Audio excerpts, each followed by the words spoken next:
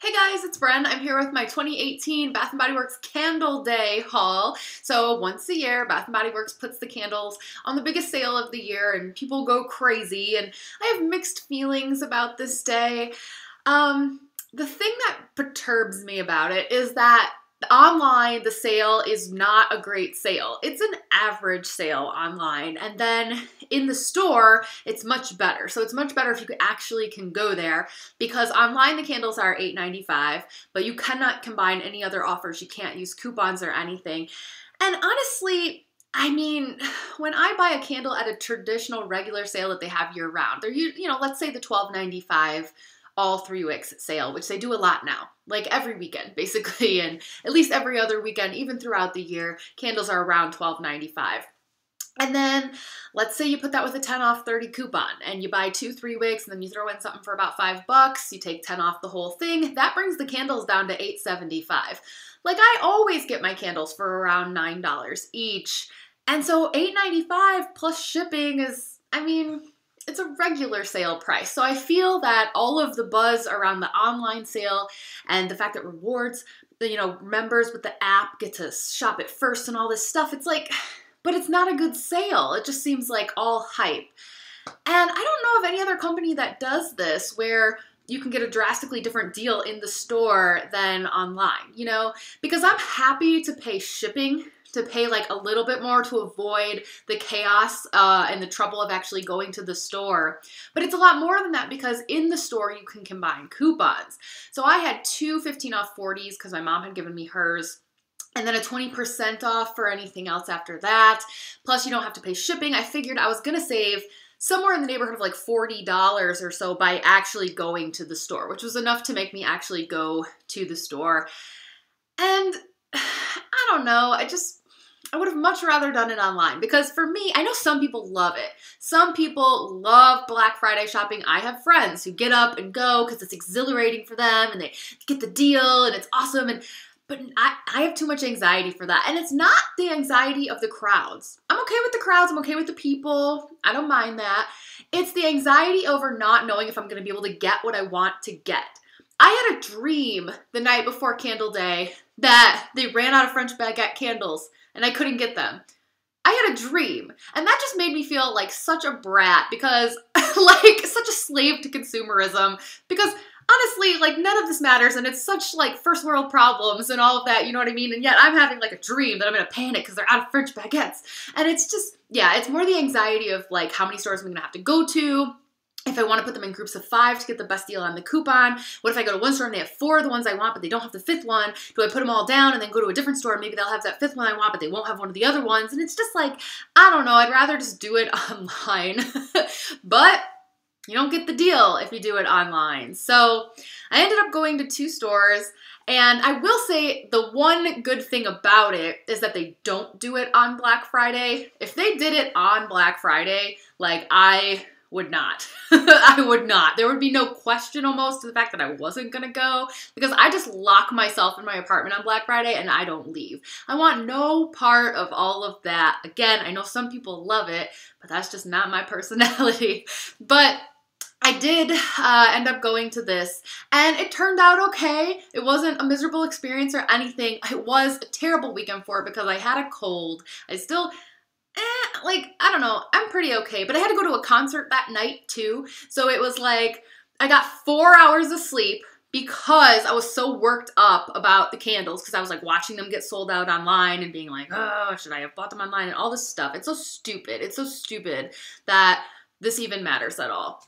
But, again, I just have some, I'm very type A, and if you watch my video about anxiety on my other channel, like, I am still coming down from the anxiety of the whole car accident situation, and so I've just been really anxious lately, like the past couple of months. Like, it's slowly getting better, but it's a slow process to come down from something like that for me. So anyway, getting back to Candle Day. So I have a little bit of a cold and I have 4 hours of sleep, and I get up and it's raining outside, kind of a little bit like borderline could be turning into icy rain. And I was originally, so there's two stores in my area. There's one that's inside a mall and one that's a standalone, which is newer, and a White Barn combo. And I feel that the one in the mall, the business has been declining since the other one showed up. And the one outside the mall opened at 7. The one in the mall opened at 7:30. And I was just going to go to that one because one of my Instagram followers, Anissa, she reached out to me. She works there, and she was telling me what time they opened and what candles they had and everything. So I kind of knew what to expect. And so I was just going to go there. But then I was ready. Like, I was ready enough and awake and ready to go that I made it to the other store at 7 first, just because I wasn't going to like pace around my apartment for 30 minutes. So I show up at like 6:50 outside the standalone White Barn. There's a line of maybe like 20 people in front of me and the same behind me by the time they opened. And you know, so just standing out there in the cold with my cold, I just ran in and I made a beeline for the French baguettes. I got 5. Checked out, 15 off 40, which made them come to about $5.95 each before tax. Not bad. The total with tax was like $32 for the 5 candles. And I got out of there. I was out of there by 7:09. That store is so cramped. It's so hard to walk around in there on a regular day. It's a very tight aisles. There was a girl on crutches, and I was just like, woo, you're brave, because, I mean, it was very hard to move in there. I made it to the mall by like 7:20 and went inside the mall, and there were only like 10 people standing outside of that store. So much calmer. And by the time I got there, it's like I knew I had, you know, at least 5 French baguettes, which was the whole reason for me even going to Candle Day. And so I felt a lot more relaxed and was able to like calm down more and like browse and enjoy it a little bit. And that store, they actually, I mean, they actually had more of what I wanted, I think. I didn't look around too much in the first store. I just kind of got what I wanted there and left. But I didn't see any berry waffle cones, and I didn't see any rainforest passion fruits. And so, I don't know. The mall had everything that I needed. So that was good. And I ended up getting 15 total. So 2 groups of 5 with the 15 off, and then the last 5 I got with the 20% off, which those came to like $7.15 or $7.16 a candle. Not quite as good, still good. So again, big discrepancy between what you could get online and what you actually get in the store. And I really wish they would let you use coupons online. It would just be so much easier and so much less stressful. But I know that they're trying to make you go into the store so that you impulse buy more candles. I'm sure that's probably what it is. But again, I just can't think of any other companies that it works like that. Anyway, so I ended up getting 8 French baguettes, which is probably too many. And I already decided I think I'm going to sell 1. Like, you know, I don't need 8. It's a good candle. It's very like medium throw. I have burned it a couple times now. People are asking me if it's light. I don't think it's light, but it's medium. It's not strong. And I don't know. As I said about the single wick candle, smells very realistic. Now my sister, when I showed her a picture of my haul, she's like, what's a French baguette smell like? And I'm like, oh, it smells like bread. It smells like walking into a Jimmy John's, which is a sub shop that we have here in the Midwest. I don't know if they're everywhere or not. But anyway, and she was like, who wants their house to smell like that? And I was like, me, I do. I really like it, but it is probably an acquired taste. And this candle was very hyped. So I knew this was going to be the butter rum eggnog of this year or the Merry Cookie of this year because I don't know, there was just a lot of hype around it. And sure enough, it was one of the first ones to sell out online after the sale went live.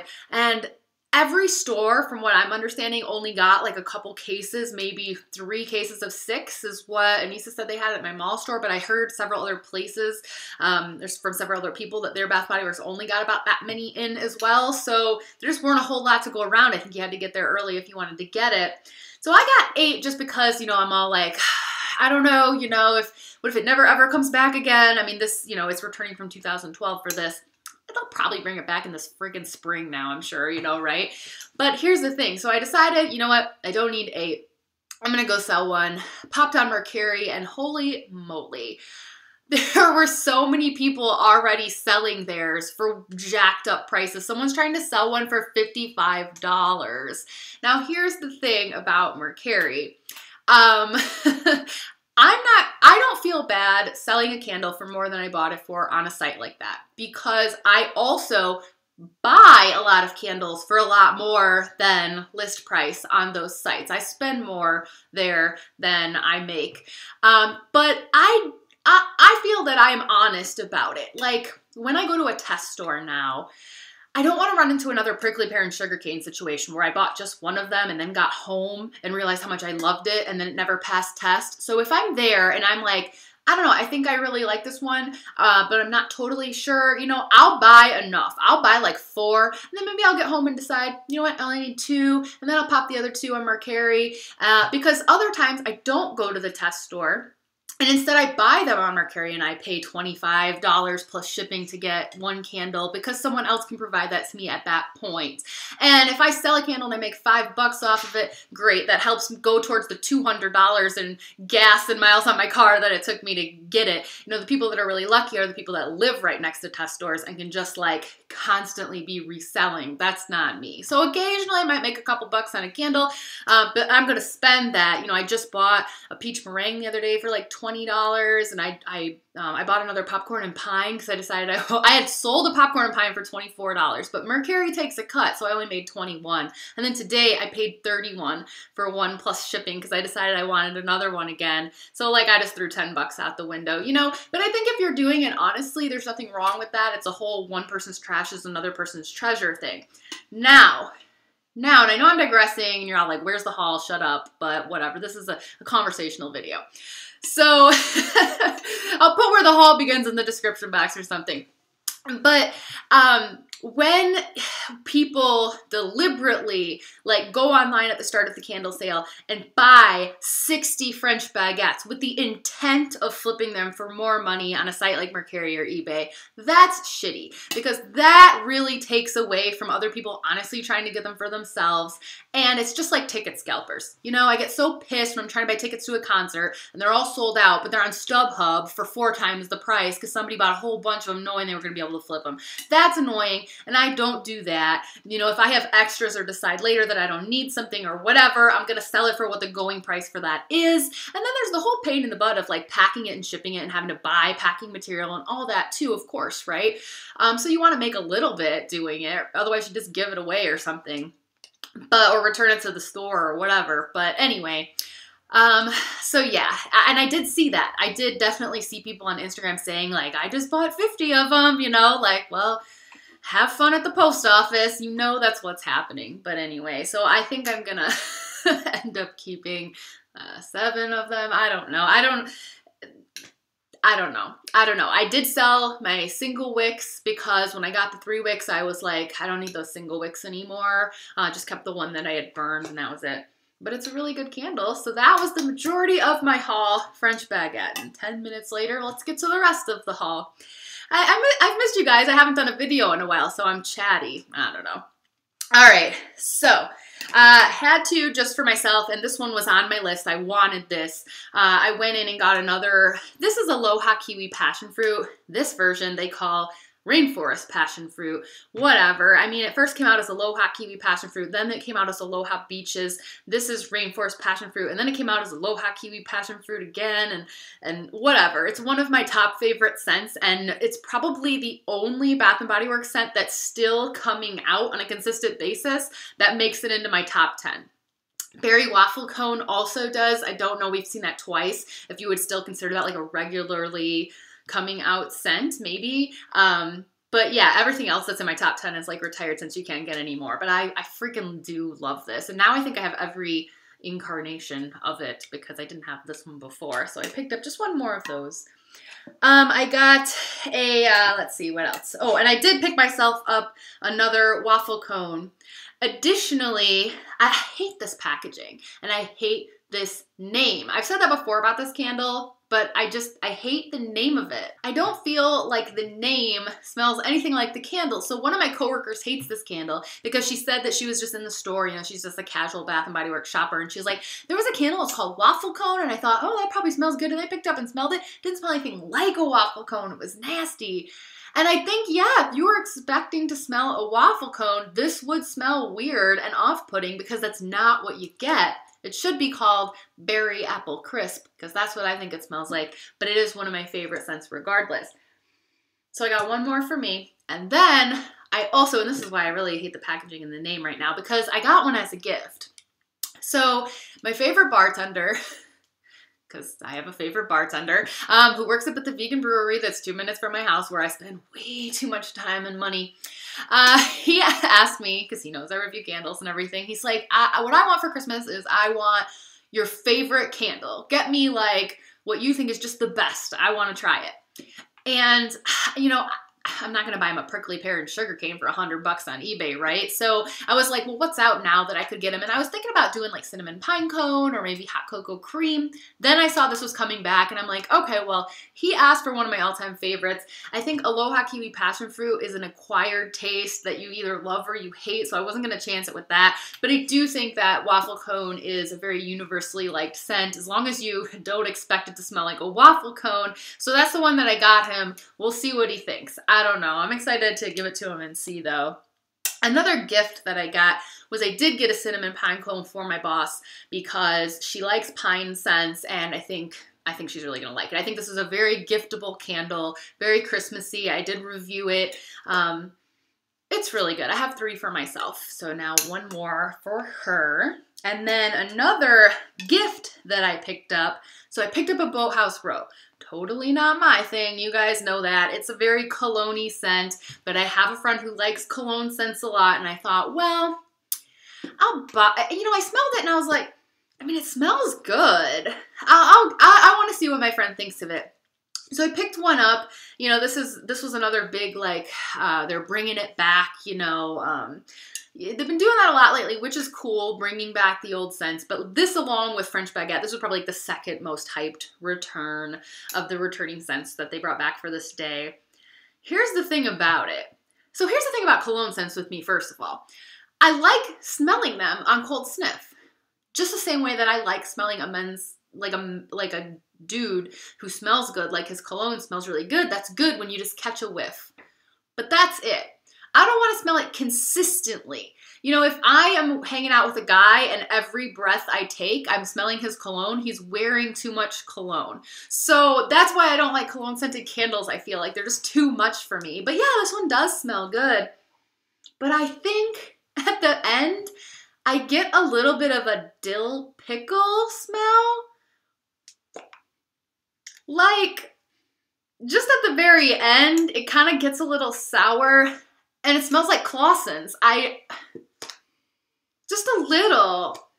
Am I crazy? Does anyone else think that this candle smells like pickles? I just kind of do. And I still like it, weirdly. But just a little at the end.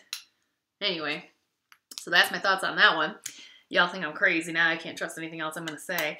I picked up a horribly packaged Girl Power strawberry cupcake.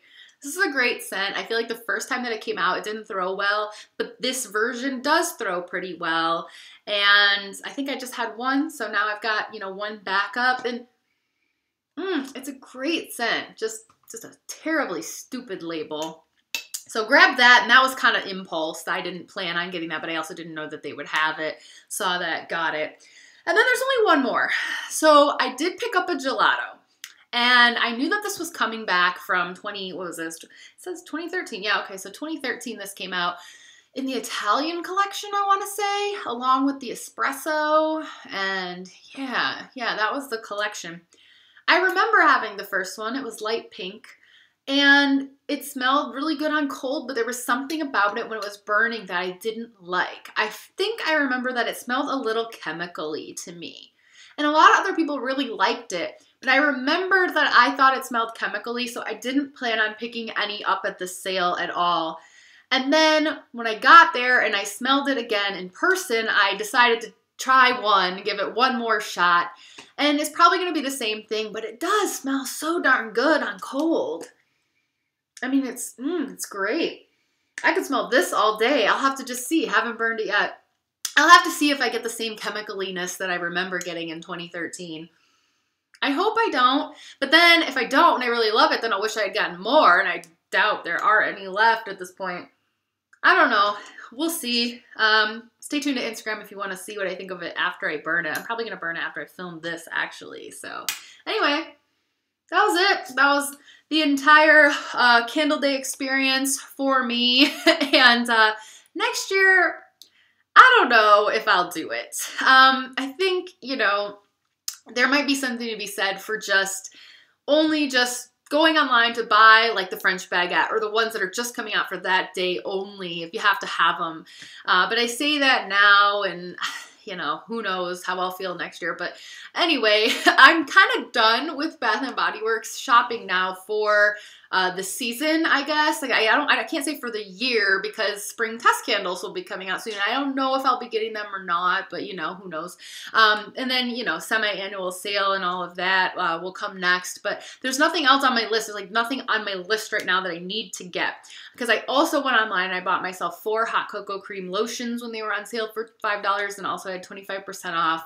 And I got the little light up Christmas tree candle topper. So that's it. That was the only things that were left on my list was that stuff right there and these candles. So, you know, famous last words, but I think I'm done for now. So anyway, I've been paying attention to Instagram. I've enjoyed watching everybody's hauls roll in from Candle Day. Sorry, this was kind of a rambly video. It was more of a conversation than just like a haul or whatever, but hey, you know, you never know what you're going to get over here at my channel. I'll see you guys later. Thanks for watching. Follow me on Instagram at Candles and Music. Bye.